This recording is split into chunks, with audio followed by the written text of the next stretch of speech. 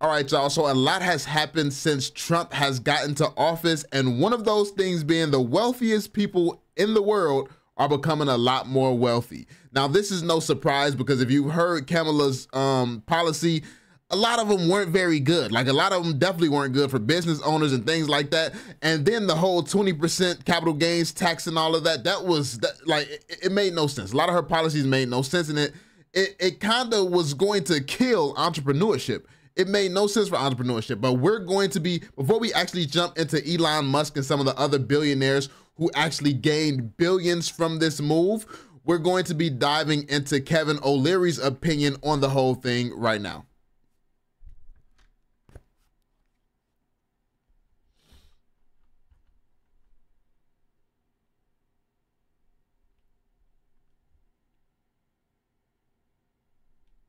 You're going to love this.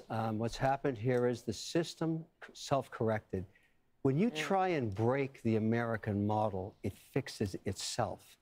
And I think people should give credit within the Democratic Party. Donald Trump saved them tonight, too, because they're going to have to take a spatula to these policies and bring it back to the center over the next 4 years and, in a way, reset. And we talked about this earlier, but he saved entrepreneurship. He saved the entire model of the S&P 500 because taxing 20% higher was a really bad idea, and it self-corrected.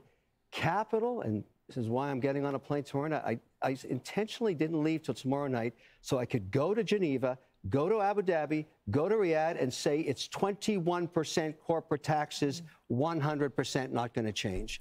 That is very important for people like me that bring capital back to this country. Yeah. It fixed itself. It fixed itself. And I think that's why America works. It has worked for 200 years. When it gets too crazy, it fixes itself.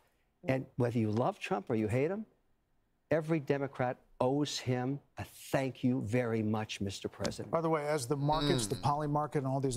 Very strong words from Kevin O'Leary. Very, very strong words from Kevin O'Leary. Let me know how you all feel about that in the comment section down below. I have to agree. I definitely have to agree. You know, I've been going hard working on my businesses for a long time, and the policy she was talking about was kind of nuts. It kind of made no sense, and I feel like the regular people who just, you know, they work for other companies and work for, you know, the CEOs and stuff like that. They work for these businesses and they don't really have to worry about this stuff. They don't really understand how it works because they don't have to. They just work for someone else. Someone else like just tells them what to do and they just follow it. But it's a lot different when you spend your time building up the things that you're building up, and then you invest, and then you take advantage of all this stuff that comes with you taking extreme risks that aren't not guaranteed to pay off. No one starting a business is just guaranteed to be successful. So we take a lot of risks doing that in the first place. And to take that risk and then essentially have to pay more because we made it work. And then if we don't make it work, like what benefit do we get if we just don't make it work? What if we fail? Like do we get something for that? No, we're taking on a risk that the rest of the world aren't willing to take on. And this is why I feel like everybody should really understand what it means to, you know, to be an entrepreneur. Everybody should, like, a course on it should have to be required or something like that. But I don't even believe in the school system like that. But that being said, let's move on to the big topic of this video, which is the billionaires making more money since Trump's gone into office.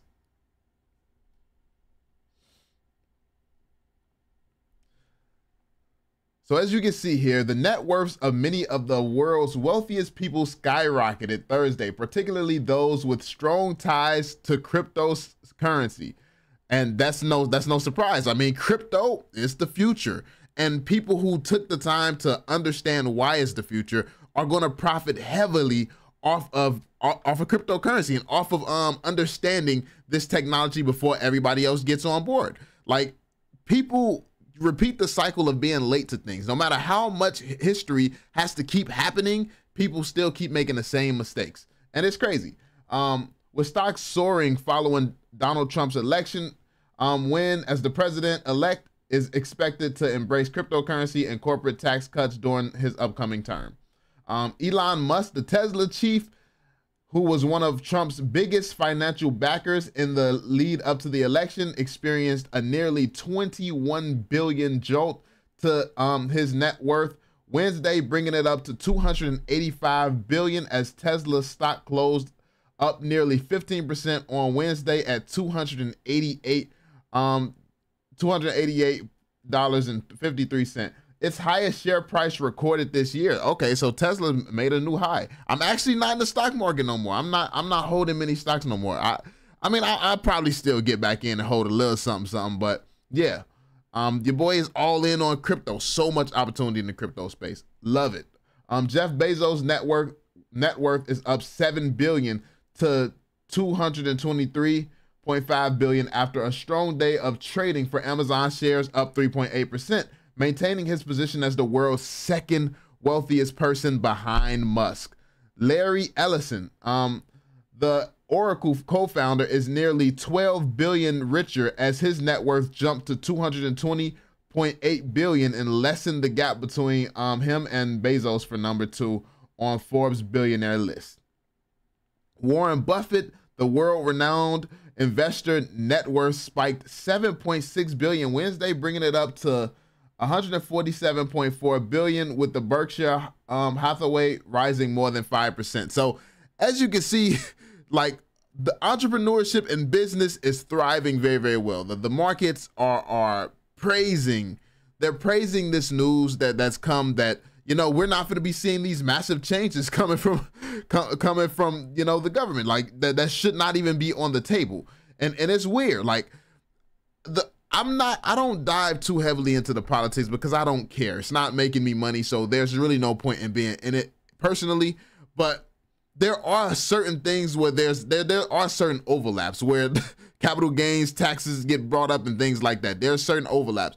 And listen, I feel like a lot of the investors and a lot of the people whose money, who's paying for these people to run, I feel like a lot of them are impacted by stupid policy. So why, like, I don't even know why it would be presented in the first place, but there was no way that was going to go through.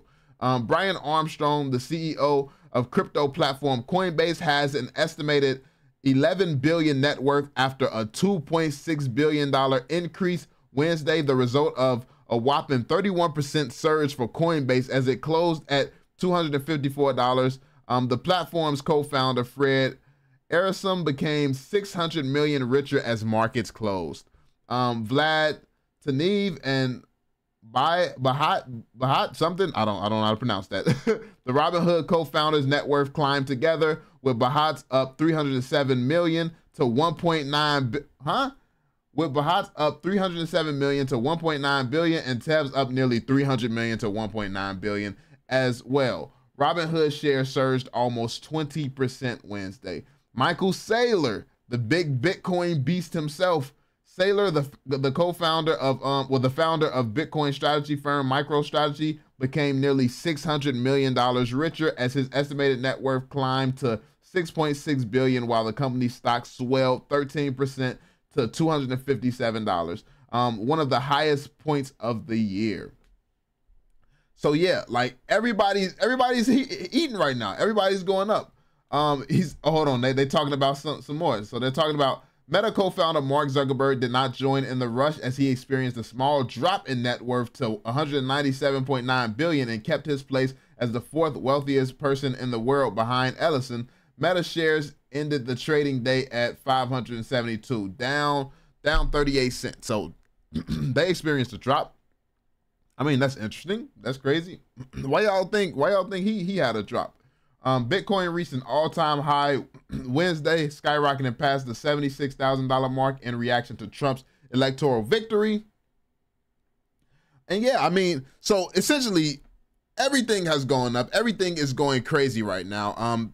Business people are loving it. Business people are loving it. Obviously, this is great for business owners. So many people are planning to get rich this term with Trump in office. And there's going to be a lot of opportunity for business owners. And I think this is the perfect time with AI technology advancing, cryptocurrency where it's at, the NFT space where it's at, there is some opportunity there still.